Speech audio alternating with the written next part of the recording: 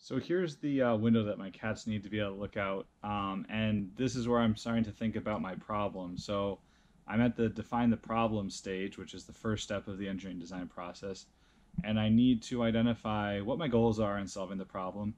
I need to clarify what the problem even is.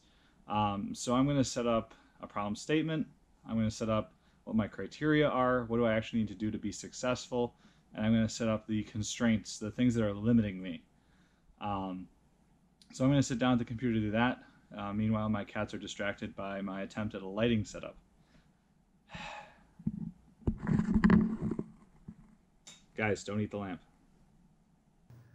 All right, so I sat down and typed out some stuff just so I kind of had an idea of where I wanted to go with this. So my general problem is just the electric heater costs a lot to heat that one room, and also when I run the AC during the summer, I have to cool that room.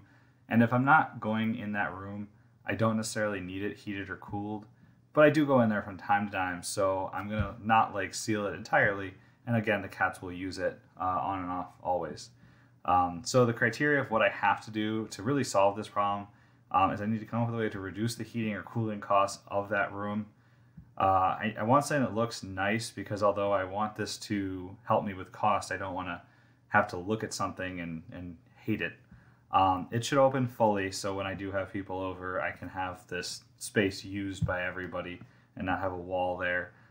But even when it's closed, the cats need to have access to it, so that has to happen. The things that are limiting me, it's got to cost less than $100. I'm putting that as a number because I did the math based on when I'm using the electric heater and when I'm not, so based on the temperature and the weather outside, and I can see that the electric bill jumps up a total of over $100 over the course of a year. It's like 120 something.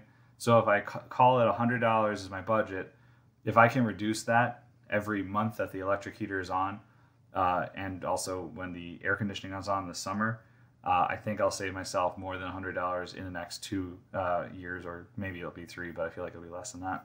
And I need to have something that can be installed myself, because I gotta do this myself. I don't have anyone to help me set this up, so I gotta have something that's fairly easy to set up, nothing crazy complicated that needs a team or anything.